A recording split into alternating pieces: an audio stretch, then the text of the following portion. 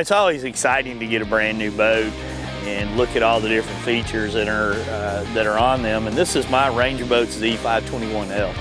And this boat it is the premier model of boats, I believe, on the market today for so many reasons.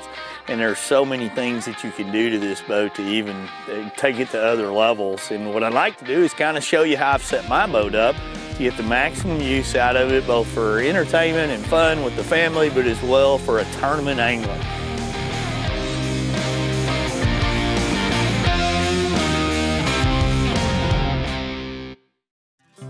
It starts at the back end and we'll work our way forward. I mean, I've got a Yamaha Show on here. It's a high performance engine, gets great mileage, incredible hole shots, pushes this boat around just like a dream.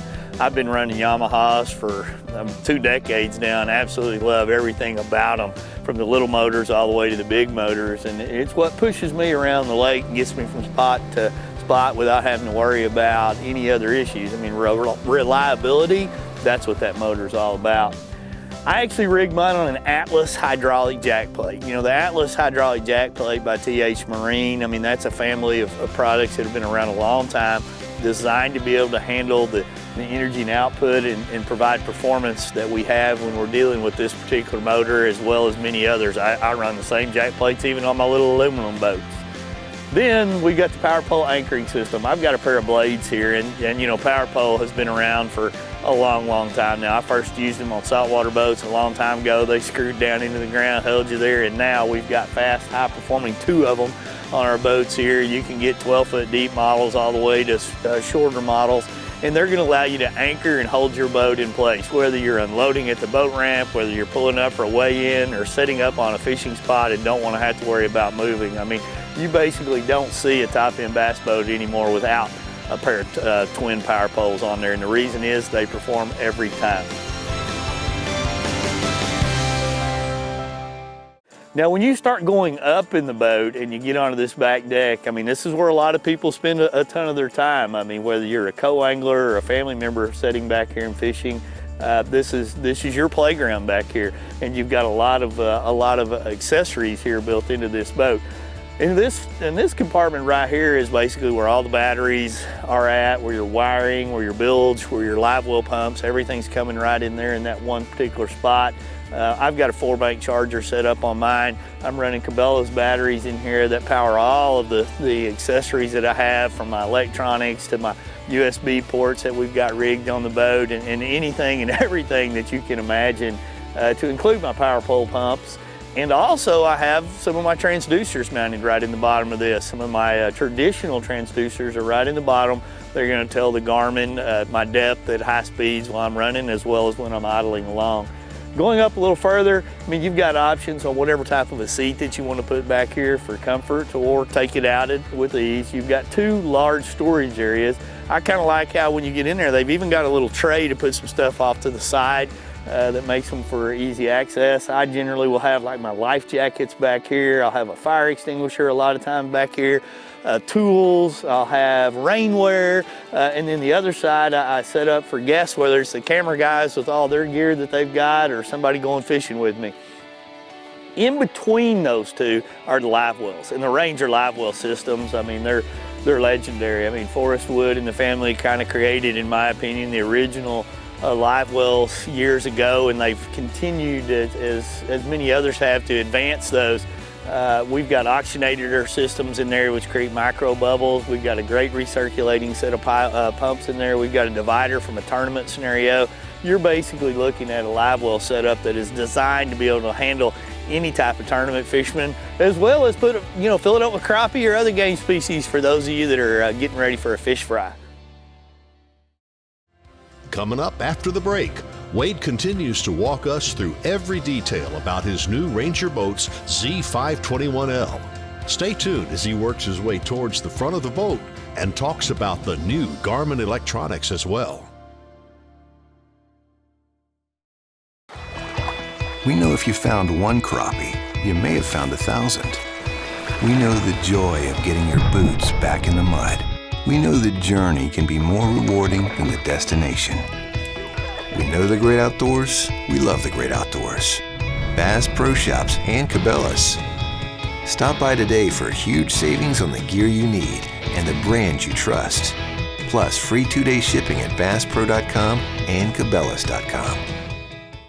Groundbreaking designs, unsurpassed quality, and unshakable confidence. Welcome to the Ranger Z500 and Z100 series. Leading the industry for over 50 years, these rigs are custom crafted and loaded with more features and advantages to deliver the ultimate ownership experience. The legendary Ranger Z series. Unleash next level performance. Yamaha Outboards. Reliability starts here. The Fisherman's Handbook is brought to you in part by Bass Pro Shops and Cabela's. Your adventure starts here. Garmin. Fight your fish, not your fish finder. And by Yamaha Marine. Reliability starts here. Welcome back to this episode of the Bass Pro Shops Fisherman's Handbook. Host Wade Middleton is spending the first half of today's show introducing us to his new Ranger boat. Let's continue the introduction now as Wade begins looking at the console and driver's seat. As you move up into the cockpit area here, you've got well-designed seats that are, as comfortable as you're going to get. I actually have 2 seats in mind. You've got other options that you can configure in here, and they're designed for me and somebody to be able to sit in there comfortably for long rides, short rides, whatever we may be doing. And then in between them, we have what I call the coin box. We've got a couple of drink holders there. We've got dry, secure storage in there for where a lot of times I'll put my phones, I'll put electronics that we might have, little cameras, or my paperwork at times, whatever it may be for the boat in there. And it also makes a great step for people coming to and from the boat as they're getting in and out of it. When you move over to the driver's console here, you're basically looking at a space where you're going to spend a lot of time when you're running this boat. You're going to, for long-legged or short-legged people, you can adjust your hot foot, you can move things around to make it nice and comfortable. You've got a touch pads system down here for turning on and off your live wells, operating your horns, your lights, whatever it may be, fans. All of it's right there at your fingertips. So when you're running or you're just sitting there, it's very easy to turn all those accessories on and off. And as you go down a little further, you see a couple of 12-volt cigarette lighter type plugs where you can plug in all the accessories, whether you're charging a phone or whatever it may be. All your throttle controls are right here, and of course a very important kill switch. That's something everybody should have hooked up anytime that big motor's running. With no question about it, there's no reason never to be hooked up, and in fact it's even law in places like Texas now to make sure that you are buttoned up and have a kill switch on at all times.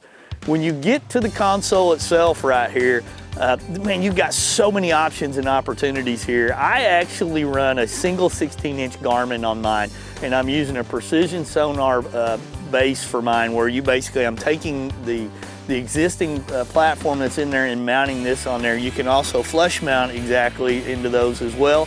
You can put other dual mounts here, you can put other mounts over here, you can set it up any way that you want. I just personally prefer this mount like that. And then of course we've got gauges here to give us our fuel, our RPM output, and everything else. And then I actually have twin levers right here to help control my trim and my jack plate when I'm running and navigating in rough water. That way I can keep both hands right there on the steering wheel and just use a finger below to raise and lower as I need to be able to ensure control and stability in my boat when I'm operating in rough conditions, or even just taking off out of the hole. When you go to the passenger side, you also notice where they've got an ample position or opportunity to be able to put rods in there, to store a lot of different rods and strap them down. They've got their own little storage area as well, and of course you've got a glove box right there. Some people like a single console, some people like a dual console. A lot of times you'll find your hardcore tournament anglers preferring the single console. I like to take care of my wife a little bit, and the camera guys and some of the guests, give them a console for those long rides that we're going on. So that's how I always rig my boat.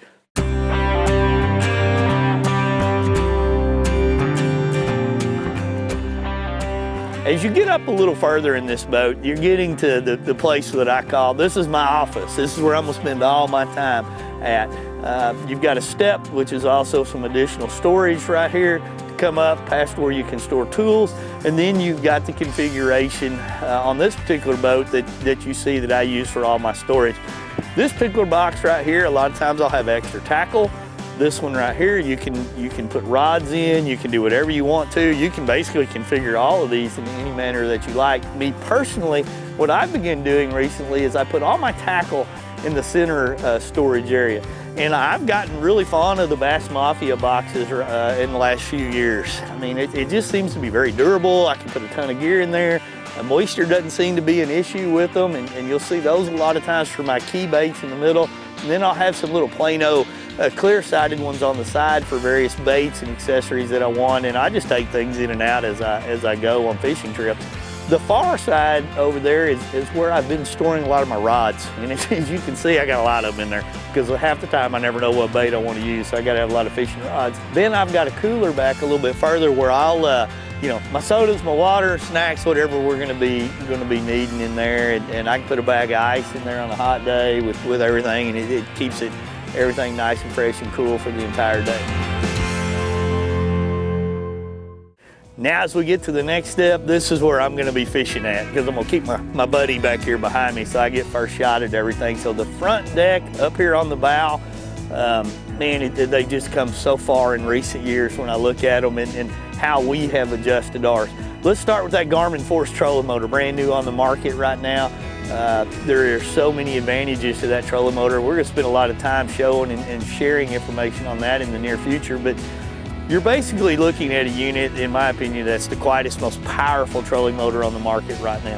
And it also is integrated in with all of your electronics. And by integrating everything in to communicate together to include built-in transducers for certain applications, you're eliminating a lot of noise. And when I'm talking to pros right now, literally was talking to Creed on the phone just this morning, he said it's the best screen visions and views I've ever had. There's no interference, and that's because everything is communicating and working together. With the trolling motor and your electronics now.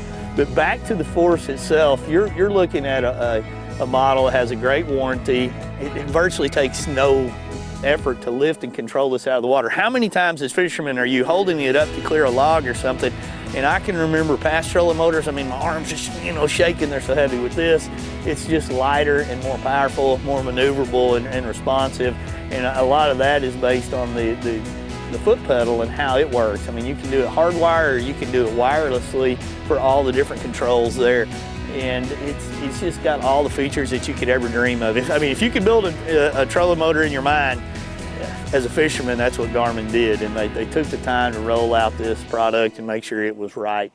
When you get over to the side, you start looking at my electronics. The way I like to rig mine, I like 2 units up front for a couple different reasons. And what I've chosen, and there's a lot of ways that people can mount electronics, but I've chosen to use a mount that gives me 2 pieces of electronics stacked top to bottom. Number one, if you look at the first unit right here, you're always gonna find live scope on my boat. I'm 100% addicted to that. If they had to take all my electronics away, I would fight, and that'd be the one I'd pick up and run while the thieves got the rest of them, because I'd want live scope right there. So it is the one thing I always have dedicated by itself, and that's on my top unit right here. When I go down to my next unit, I've got a combo set up there, and we're gonna talk about combos as well in the future, where I like a map to where I can look at the waypoints, I can look at the contour lines, I can get a feel for what's going on, and then I'll have a small section off to the side with traditional and typically clear view below that so that I can see those, and it's all at a moment's notice. I can just quickly glance down and I can see what I'm doing, but most of my focus, honestly, is still to this day on live. It just tells me where everything is. I can see my baits, I can see targets, I can be like an eagle sitting up on a tree trying to find something as a predator. I can swing left, swing right, there it is, make a cast to it, and hopefully catch a fish. So that's a quick down and dirty of my Ranger Boats 521L. Hopefully you enjoyed it, gave you some ideas on how you'd like to set up a boat like this. And you know, for you wives out there, I guarantee your husband would love to find one of these as a gift when he come home from work at any time. And after this short break, Wade takes the beautiful new Ranger boat out on the water to break in the new equipment and catch a few fish. Keep it tuned here for more.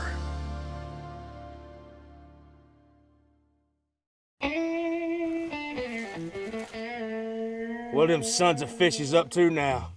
Fellas, I give you the Force trolling motor. It is the most powerful, the most efficient on the water. Yep. Most powerful. We're really in trouble now. And it's quiet, too. You can't swim here. What a dumb bass. At the pinnacle of super high output, 4-stroke outboard performance, you'll find Yamaha VMAX SHO. Yamaha's game-changing SHO technology. From exhilarating V6 models to the sleek inline 4s, there's a VMAX SHO for everything from bass to bonefish. It's an extended family of 4-strokes engineered for lightweight, inspiring performance, and rock-solid reliability. Discover VMAX SHO and elevate your expectations.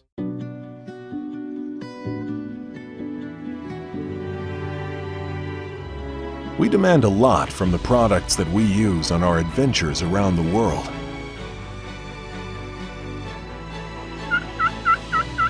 When it comes to keeping things seriously cold, we rely on Angle Coolers, who have for over 50 years kept things cold. Angle Coolers, the original high-performance cooler. The Fisherman's Handbook is brought to you in part by Ranger Boats, still building legends, one at a time. Engel, the original high-performance cooler. Sunline America, the strength to guarantee your confidence. And by TH Marine, from transom to trolling motor. When you look at all of these boats and their design today, I mean, there's so many different boats out there, whether you're fishing small backwaters in an aluminum boat or you're, you know, running a big 21-foot fiberglass boat like we're in right now. And you can tailor a boat to your exact needs very simply. When you start looking at all the storage and the power, the electronics, and all the different options, you can basically set a boat up within your budget to fit in your garage or get too big for your garage. Just basically, you know, you got to find what fits for you and what you want to use it for. And there's going to be a boat manufacturer out there like Ranger that's going to deliver it for you.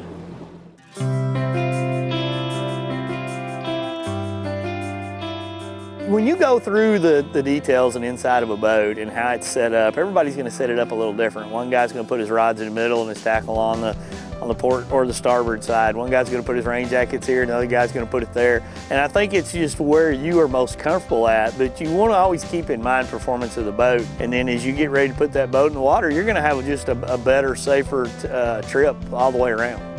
You know, how a person sets up his boat is a personal thing. I mean, everybody has a lot of different options and beliefs on where they want their electronics, and how big a trolling motor, and how many batteries, and how much gear to carry, and that's what's so unique about it. And when you start getting into figuring that out, you just make it as efficient as you can for you. And you know, as I look at the front deck of this boat, it's designed exactly how I like things. You know, I've got my power pole remote sitting here on my left-hand side. The Garmin Force is obviously tucked in there, and I've got a recessed foot pedal right here to kind of take the pressure off your back. And my electronics are set up in a manner here that it's nice and clean. All the different cables from transducers and everything come out of there neat to where you don't have to worry about tangling them up or hitting them or nicking them, because you know, today's transducers are not cheap. So you want to protect them as much as you can. And on some units, you can use like the TH Marine trolling motor tamer to kind of cover all your different cables up. That's a neat way to protect them. On this Garmin Force trolling motor right here, everything is really well protected in through the unit itself. So I don't have to worry as much about all my different transducers.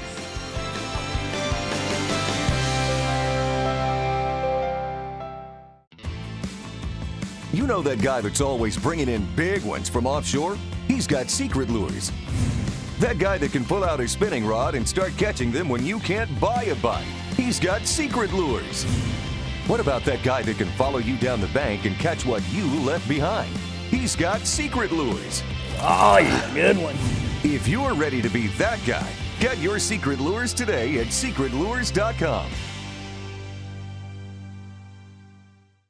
When you spray on a layer of Sawyer's permethrin insect repellent, you've just sprayed on adventure.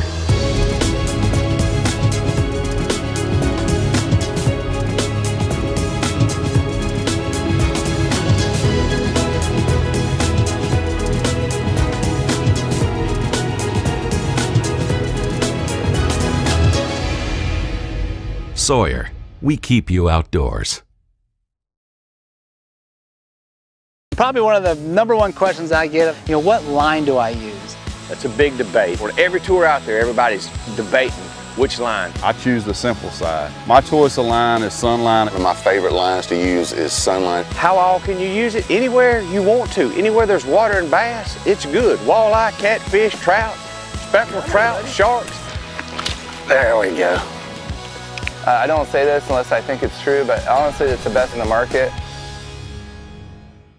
The Fisherman's Handbook is brought to you in part by Sawyer Products. We keep you outdoors. Power Pole, total boat control. And by Wiley X, absolute premium protection. When you look at rigging and setting up a boat, obviously budget has to be your first consideration. And then second has to be setting it up and figuring out the best within that budget for you that you can do. And I tell everybody, don't underpower a boat, first and foremost. Get the most horsepower that you can get. And then secondly, look at the best accessories on that boat that are going to help your fishing style. And if I could only have one piece of electronics in the world right now, and then I had to fight off crooks and thieves and they were going to steal everything but one, Live Scope would be the thing I would have on my boat without question. It is the most impressive piece of fishing electronics on the market today. Now you can see the drop off and a little bit of scattered grass. And there's the scattered grass right out here on the bottom. It's not real tall. You can kind of see there's a couple of fish down in there with it right now. Crank the edges of this. We've managed to pick up a couple fish coming in here. There's some fish right. See those brighter pieces at the very front of it? Those are fish right there in the grass. They're not real big, about the same size we've been catching. I was thinking all the males kind of move back here to get ready to do their thing.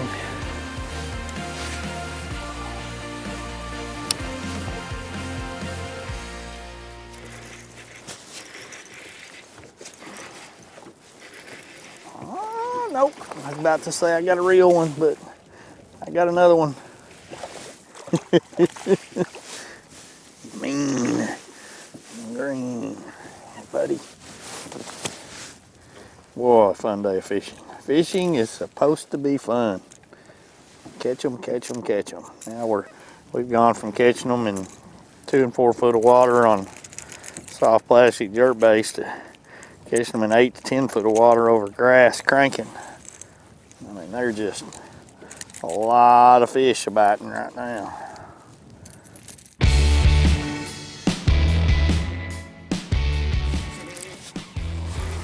There, buddy. Crank it. Boy, it doesn't matter whether we're 2 feet deep or 10 feet deep. They're just all clones this year right now. And another little buck. He's thinking about making babies. That's okay. It's still fun to catch them. The moral of the story for the day is we got our line stretched and we got it stretched a lot. And we caught them several different ways. And that at the end of the day is a lot of fun, and shared a lot of insight on kind of how we rig and set up our boat, how we set up our electronics, how our trolling motors and our power poles all play into it, and some of the little things that you got to pay attention to catch and land more fish. So we're gonna keep casting and winding because the last cast never comes till you're done. But that's just kind of what we saw today on a good day of fishing when the temperatures were in the 40s.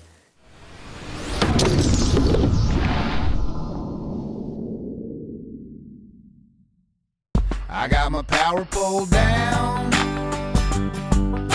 stuck in the mud in the bottom of the lake, sitting so still in the wind and the waves, could even be a hurricane. I got my power pole down.